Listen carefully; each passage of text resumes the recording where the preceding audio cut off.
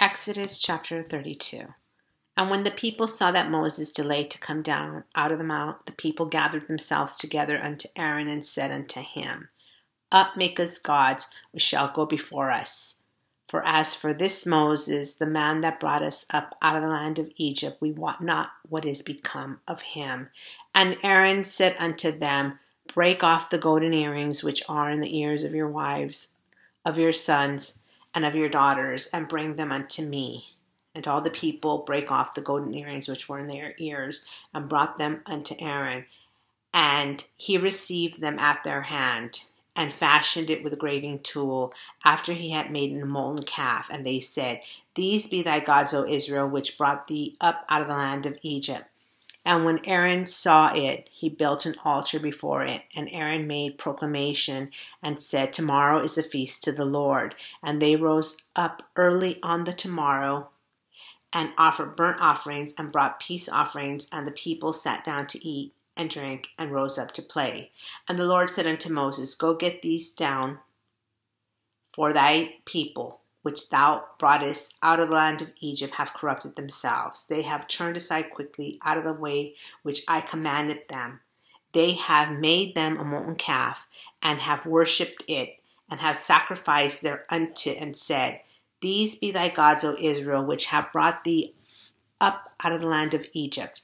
And the Lord said unto Moses, I have seen this people, and behold, it is a stiff-necked people. Now therefore let me alone, that my wrath may wax hot against them, and that I may consume them, and I will make of thee a great nation. And Moses besought the Lord his God, and said, Lord, why doth thy wrath wax hot against thy people, which thou hast brought forth out of the land of Egypt with a great power and with a mighty hand? Wherefore should the Egyptians speak and say, For mischief did he bring them out, to slay them in the mountains, and to consume them from the face of the earth? Turn from thy fierce wrath, and repent of this evil against thy people. Remember Abraham, Isaac, and Israel, thy servants, to whom thou swarest by thine own self, and saidst unto them, I will multiply your seed as the stars of heaven, and all this land that I have spoken of will I give unto your seed, and they shall inherit it forever.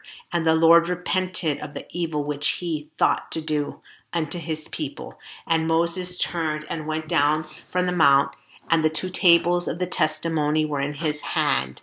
The tables were written on both their sides. On the one side and on the other were they written. And the tables were the work of God.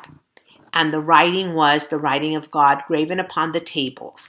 And when Joshua heard the noise of the people as they shouted, he said unto Moses, There is a noise of war in the camp.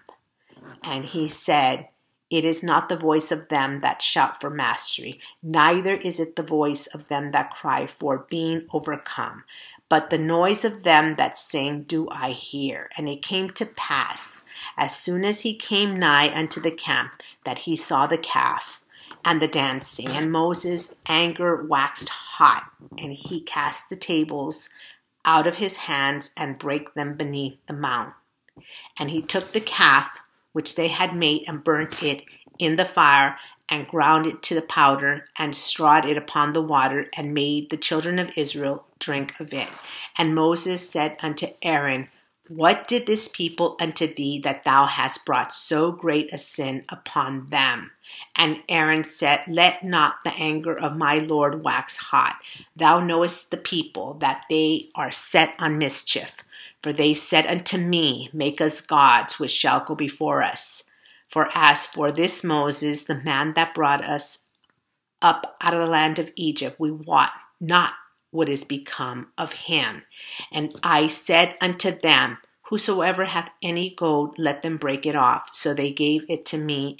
Then I cast it into the fire, and there came out this calf. And when Moses saw that the people were naked, for Aaron had made them naked unto their shame among their enemies, then Moses stood in the gate of the camp and said, Who is on the Lord's side? Let him come unto me. And all the sons of Levi gathered themselves together unto him.